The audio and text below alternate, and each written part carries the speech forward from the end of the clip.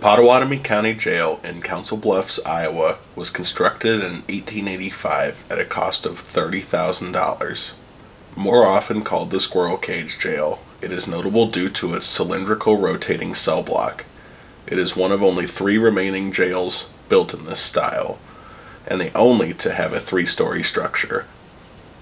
Designed to hold a large number of inmates with minimal supervision, each floor only has one entrance and exit. This means in order to empty all cells, such as in the case of an emergency, the entire cylinder needed to rotate.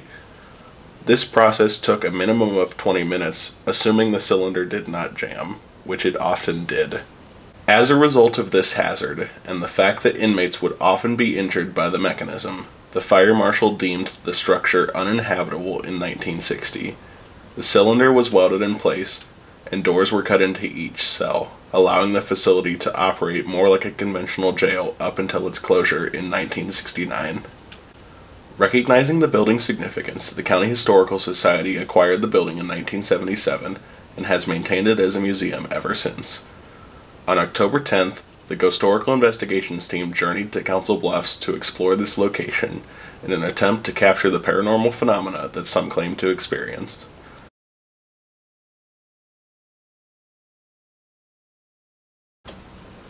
Our team entered the jail hoping to focus on one specific period of its history, one which we feel left a permanent mark. In 1932, at the height of the Great Depression, the jail became the epicenter of a movement known as the Farmers Holiday Association strikes. These strikes, organized by farmers who were tired of low crop prices and farm foreclosures, aimed to push for legislation that protected agriculture during the economic collapse.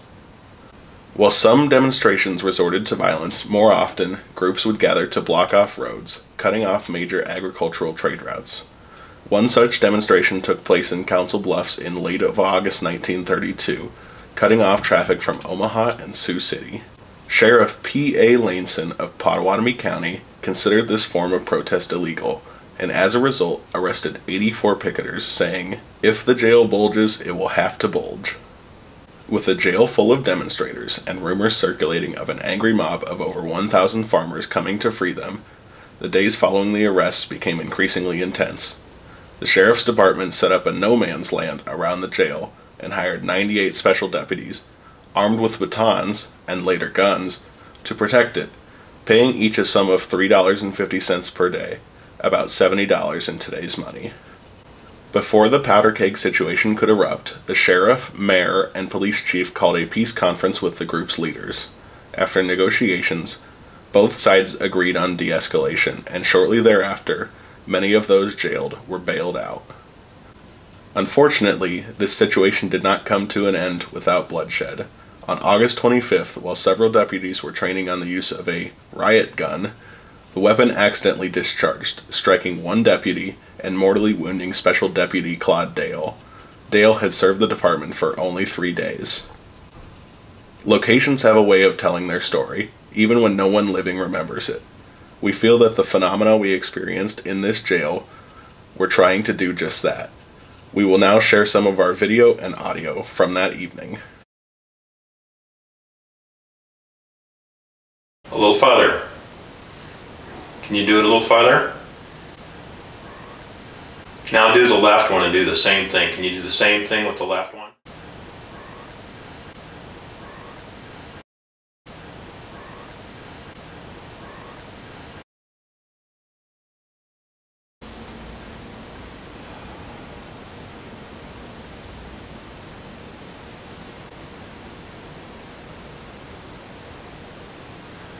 Did I just hear somebody breathe?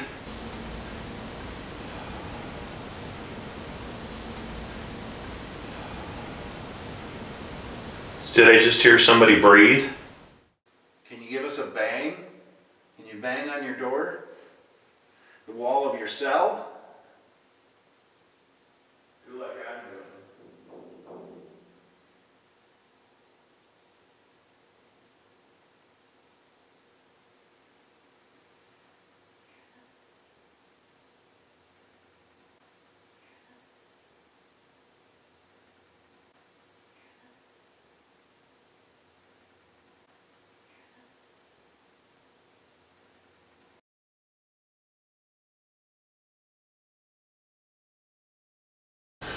And note there is the one light switch for the light in the room, and there is an alley outside the door or the window here with electrical wires. Here with electrical wires through which there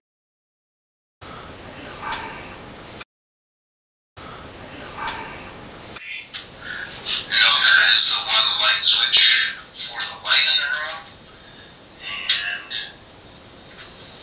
there is an alley outside the door or the window here with electrical wires through which what's that? Electrical wires through which what the hell is that? Can you find me? And out there is the one light switch for the light in the room, and there is an alley outside the door or the window here with electrical wires. I think we're supposed to move. I think that's what he meant by that. Come find me.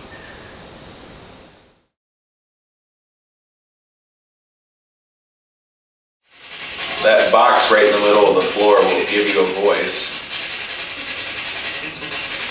That box right in the middle of the floor will give you a voice. That box right in the middle of the floor will give you a voice. The Farmer's Holiday of 1932. The Farmer's Holiday of 1932. The Farmer's Holiday of 1932.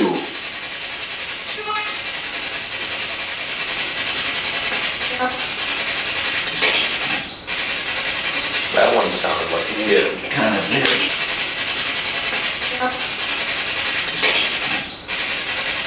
That one sounded like a kid. Kind of did.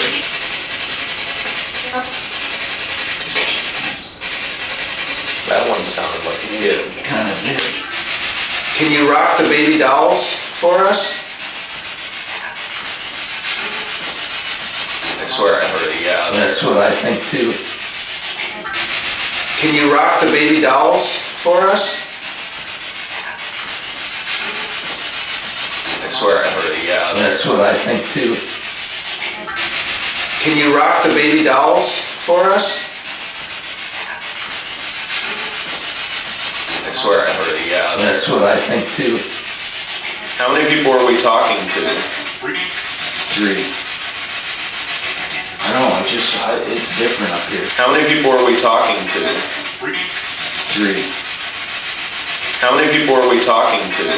3. We haven't had a name all night. Can you give us a name?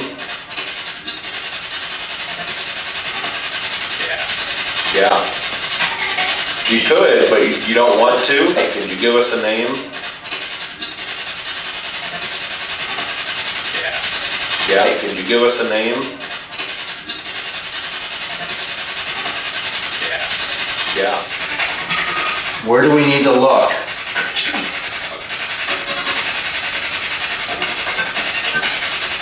Can you tell us what floor?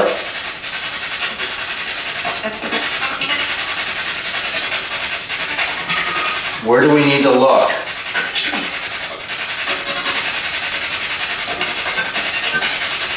Can you tell us what floor?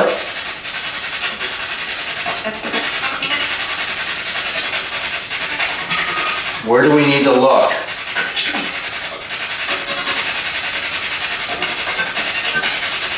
Can you tell us what floor?